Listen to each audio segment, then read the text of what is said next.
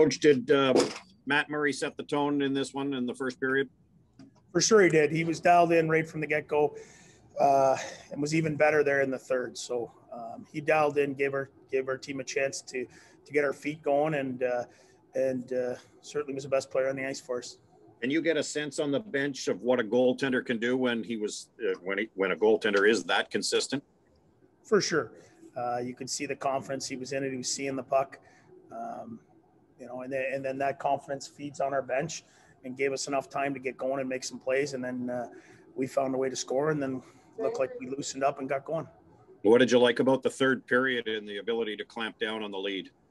Other than a couple shifts, we did a good job taking care of the puck. Certainly they had a push, but we did a good job as a whole. I thought we tracked really well.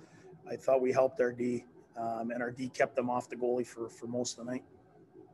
Gary, Post Media.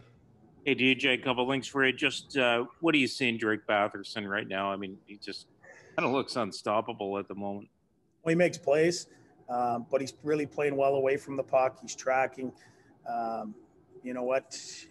Yeah, he's dangerous every night, and we only had one power play tonight, and that's where he's really good, is on the power play. So he's doing a really nice job 5-on-5. Him and Timmy are making it hard on other teams. Tonight it was Norris, no matter who's in the middle. They had a lot of speed, and they were dangerous. It just, you think it's become you did it in the last game, you got you got up 2-0. They made it 2-1. You didn't get rattled. Same situation tonight after Lucic scored. Do you think you're learning to handle those moments better, DJ? Yeah, for sure we are. And I think we're starting to understand that we can score.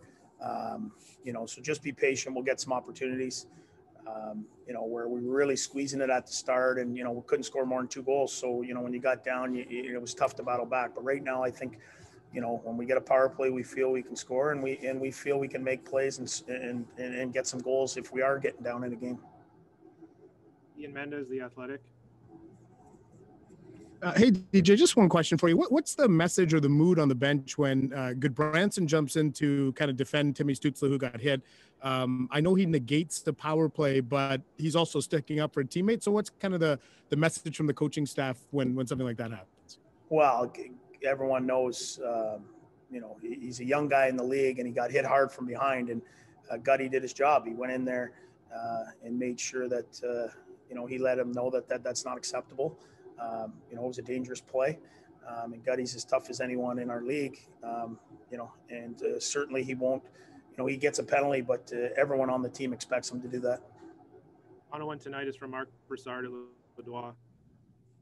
Yeah, DJ, with Matt Murray being fairly busy tonight, do you think you could go back to him tomorrow in Montreal? We'll make that decision tomorrow and see how he feels, but we're trying to win every game, and we'll do our best to do that.